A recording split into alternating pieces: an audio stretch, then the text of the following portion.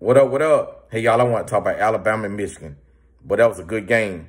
Michigan did what it needed to do to get the W.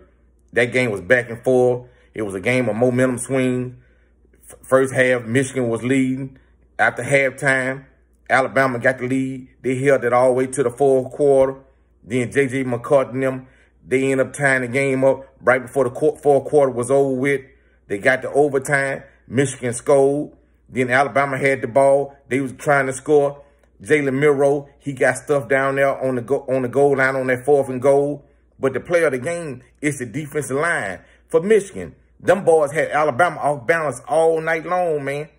Alabama ain't faced a defensive line that strong, that fast, that potent, man. Like I said, I want to give them the game ball, the defensive line for Michigan. Them boys did what they need to do.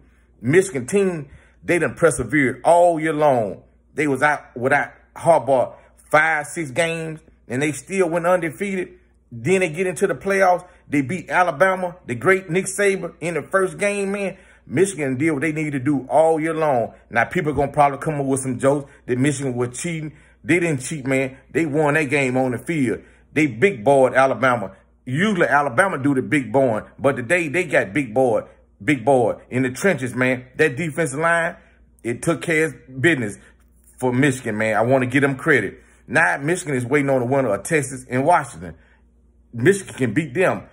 That's just my opinion. I believe this year Michigan going to get that national championship for Jim Harbaugh. They focused, man.